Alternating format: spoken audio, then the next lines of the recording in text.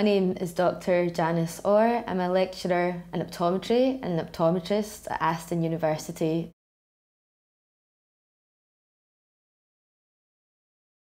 In order to focus the slit lamp, you need to use a focusing rod. What you're doing is you're narrowing the slit, and you would focus each eye independently. So you would start from most plus and rotate the eyepiece until it first comes into focus, and then do the same for your left eye. When each eye is focused independently, you would then adjust the width of the eyepieces in order to match your interpupillary distance. The alternative to using the focusing rod is the parallax method, and essentially what you do is use the bridge of the nose as an alternative to the focusing rod.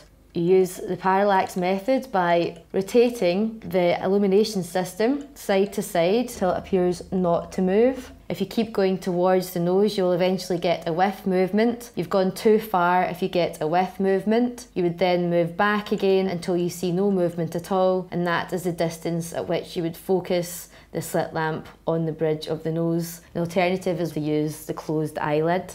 Either of these are alternatives to the focusing rod. The focusing rod is preferred though, because then you're not making any assumptions about distance. So in order to place your patient at the slit lamp, you must make sure the table's at the correct height.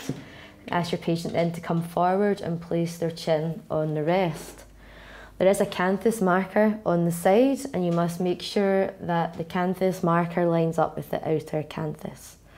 Does that feel comfortable, or would you like the table down slightly? No, that's fine.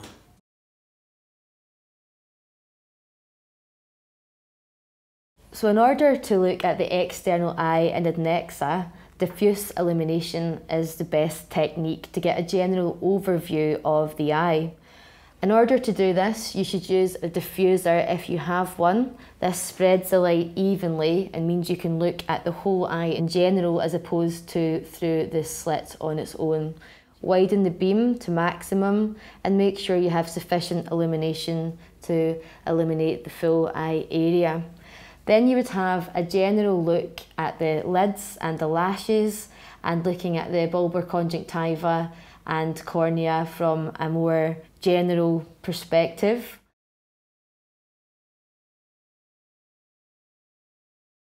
When you've completed a diffuse examination, you would then remove the diffuser and you would narrow the beam and decrease the brightness slightly, still keeping your magnification low, about 10 to 16 times.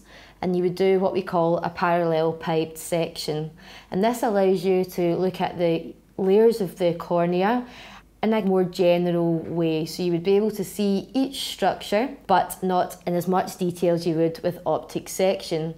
If you want to have a more detailed view of any area of the cornea, you would narrow the beam further and increase the magnification to 16 times or even 25 times. This is not suitable to look at the whole cornea, as it would take much longer.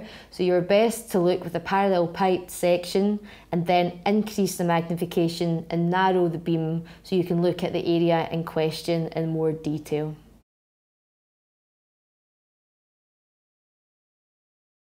In order to look at the cornea, you would start looking using a parallelepiped section, which is your wide beam, 2 to 3 millimeters beam with low magnification.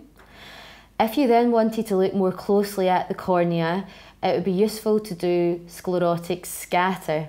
And this is using a narrow beam with low magnification, with the beam placed exactly at the edge of the limbus at the start of the cornea. And what we'd expect in a normal cornea is for total internal reflection to occur throughout the cornea and for light only to escape through the limbus and the nasal side. So you should get an even glow around the limbus. However, if there's anything within the cornea to disturb the light, you will get scatter. So if there is edema, for example, or scarring within the cornea, the path of the total internal reflection will be interrupted and you will have light scatter in that area of the cornea. If you do sclerotic scatter first, then you'll be able to locate certain areas of the cornea that you want to concentrate on for optic section. And then you would narrow your beam and increase your magnification to allow you to look at the area in question in more detail.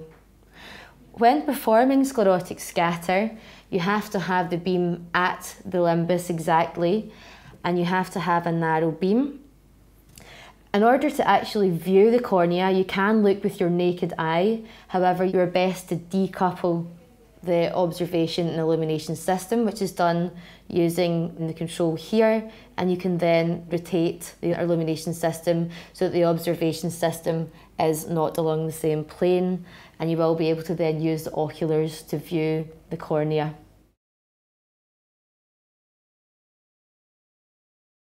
So specular reflection is a technique that allows you to view the endothelium within the cornea and the anterior crystalline lens surface.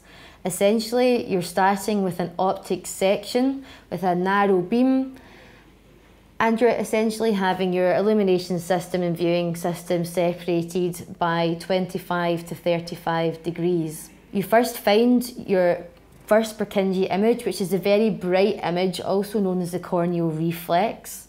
And then essentially what you're doing is rotating the illumination system round until you're then viewing the correct area.